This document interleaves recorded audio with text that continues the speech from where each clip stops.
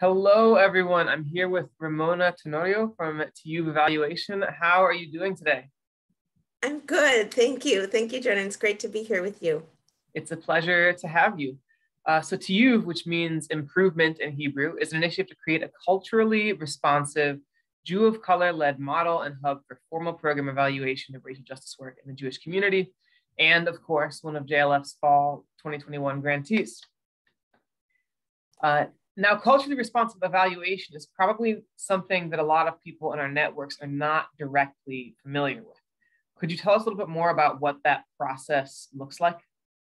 Sure, I'd be happy to. I think first, I just want to real quickly kind of give a definition. It's not, the only definition of what evaluation is, but evaluation in general is as a systematic approach to understanding and learning about the impacts of programs, initiatives, interventions, and organizations. And it's an intentional process of gathering and analyzing data to inform learning, decision-making, growth, and action.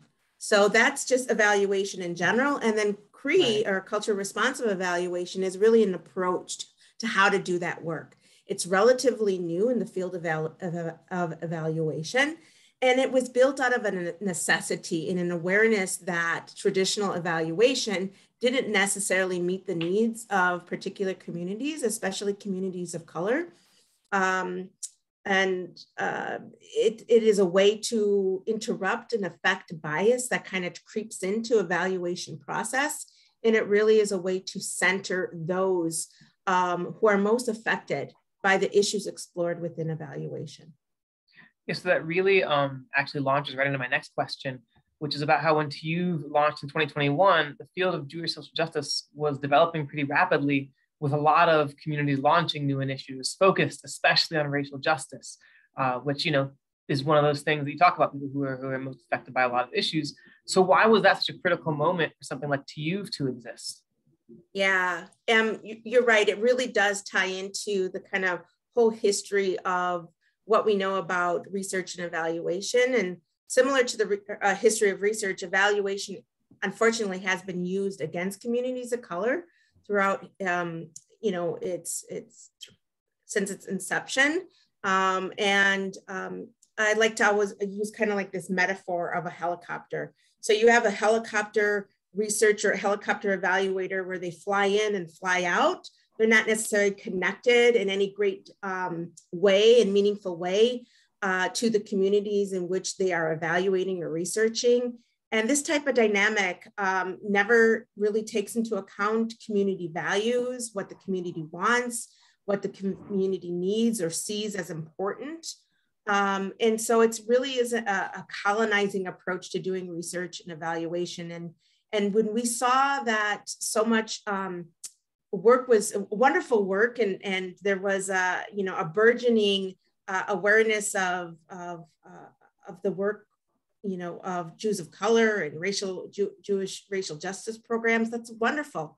But we weren't seeing that the evaluators who are evaluating these programs necessarily are part of those communities or communities in which those programming is directly targeting. So that's why we really saw that Tiyuv was so critical at this time to be launched and to increase the awareness of culture responsive evaluation, but also to build a network and a cadre of Jews of color who could lead program evaluation work. So yeah, well, that's it's kind of like that's awesome to sort of like hear that. I love that helicopter metaphor, the way it talks about people just coming in, not really being a part of things, and then just it's really in and out, and you're coming in on the top too, right? Just like dipping right in, and then with a bunch of loud and pushing everything that's on the ground away, and loud propellers flying away. So it's really cool to hear about bringing in people who are kind of both spend more time with organizations or more intimately familiar with the culture. Things like that sound really important.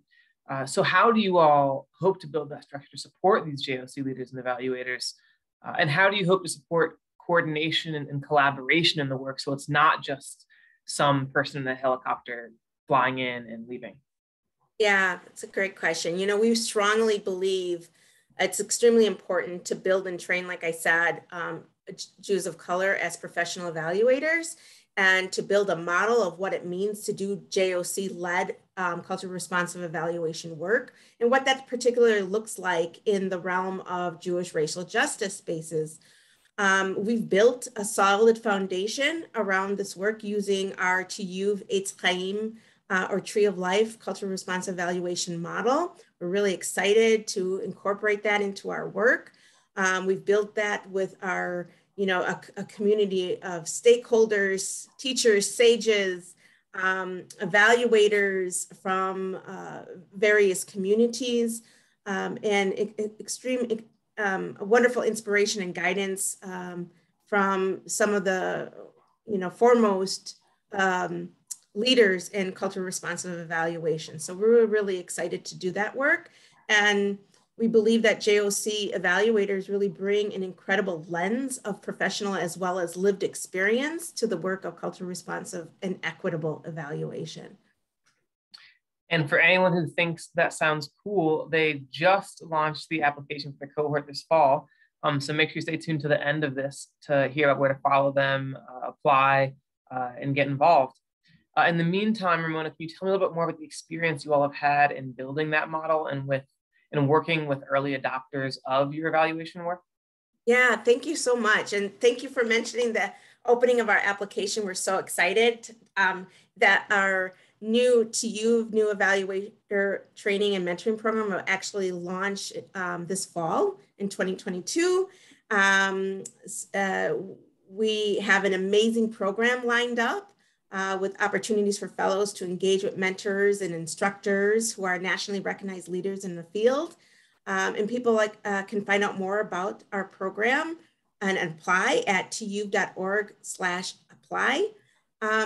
But going back since Tiyuv began in 2021, we've had the privilege of working with our model and conducting culture responsive program evaluations with 7 organizations as early adopters. And they are our Shiva'at Haminim, the 7 species as we affectionately refer to them as well.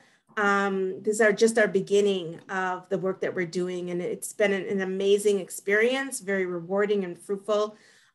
Working with them, learning from them, learning together as we do this work and we build our model together.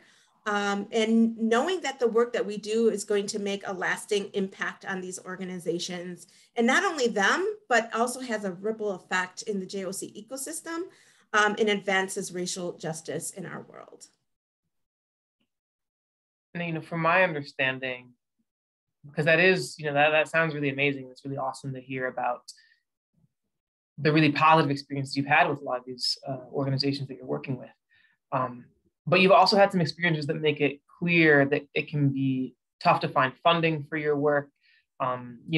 Places that maybe aren't so excited about being early adopters or even helping to make this sort of work happen as these organizations. Could you tell me a little bit more about those tough experiences? Yeah, thank you. There are a couple factors I think that make this work and where we are kind of situated challenging for us. First, not everyone knows what evaluation is, much less what culture responsive evaluation is, and the important role that evaluation plays in making systemic change in advancing equity and justice. Secondly, we unapologetically view that part of justice and equity work in the Jewish community space means building and supporting JOC leadership. We have encountered that not all funders understand that racial justice is inherently social justice. So while they may fund social justice programs, they kind of are not so eager to fund things that are so at the forefront of racial justice. So that, that's a challenge. And then outside of the Jewish philanthropic space, where there are foundations that do inherently fund racial justice as well as social justice, we are limited to applying for them because our work is specific to the Jewish community. as an organization like JLF dedicated to reform of Jewish philanthropic space, it's honestly a little bit disheartening to hear that from one of our grantees, that that's kind of the experience we have in all of the spaces. But knowing that your work is dedicated to making a difference in, places that operate kind of like that. And I know this is kind of a tough question, but I'm curious if you could sort of use the philanthropic space as an example for the sort of impact Tiyuv and culturally responsive evaluation, which I'm glad to hear that the acronym is CRE, not CRE, because I'm sure these days you get a lot of confusing feedback with that. But what kind of impact, if you were talking about the philanthropic sector, could CRE have on a broader sector of the Jewish community? Yeah, thank you. Well, first, I just want to recognize that we are so thankful for the support of the Jewish Liberation Fund, particularly because of what I just talked about. Thank you for that, sharing in our vision and supporting us as we go forward to do this work. So I think that Tiyuv has a lot to contribute to the philanthropic sector. When we first started this conversation, I shared that metaphor of how evaluation has traditionally and historically been done, that kind of helicopter in, helicopter out. And unfortunately, historically, one of the sectors that has used that model has been philanthropy. That dynamic is problematic for a couple different reasons in a couple different ways. And particularly, it's problematic for communities of color as well as small and grassroots nonprofit organizations. There is a power differential between those who often hold financial resources and communities of color who know what their communities need, know what their community wants, and yet those holding financial power try to redirect resources to things that meet their needs and meet their values. There's also been, a problem with representation and cultural intimacy between, again, those who are making the funding decisions, not looking like, not representing, not sharing the same cultural intimacy, understanding, values with their fundees. Funders who are so far removed from these communities, are judging ultimately what they need and what success looks like for these programs. And funders tend to require also data-driven reports, which is wonderful, right? As an evaluator, we love data-driven reports. However, oftentimes these same communities, these same small nonprofits don't have the resources, and the resources aren't built in to provide both capacity for the leadership to be able to generate, collect, gather, and analyze the information, but to know how to do that. So, building their own leadership capacity and identity around evaluation. And so with these, I do want to say that, these issues, especially more recent years, have been recognized, and there have been advances made for sure within the philanthropic sector, but there are still opportunities for growth. And Tiyuv brings a model and a lens that can help funders identify their own unique growth areas, right? And to help them build a more just and equitable framework for their funding engagement. Yeah, it's funny, I remember I had a conversation with someone who works somewhere in the Jewish nonprofit world talking about a funder asking them, how many people did your project indirectly affect? And they said, how were we supposed to answer that question? It's completely, sometimes the obsession with data-driven stuff can really be both like meaningless, time-consuming, and just hard, especially for a lot of these small grassroots organizations. And if anyone wants to learn about that, our first session in our Jewish philanthropy and why the left should care in our Who Speaks for the Jews series online, you can check out on our YouTube channel. But thank you so much, Ramona, for your time and for sharing all this with us. If anyone's looking to follow your work, get involved, etc., where can they find you? Well, thank you so much, Jordan. It's really been a pleasure to speak with you today and share what we're doing here at Tiyuv and share our vision and our mission. And people can learn more about Tiyuv by going to tiyuv.org and find about the initiative, our training program, or contact us about their own unique evaluation needs. Awesome. Well, thank you so much, Ramona, and have a lovely rest of your day. You too. Thank you.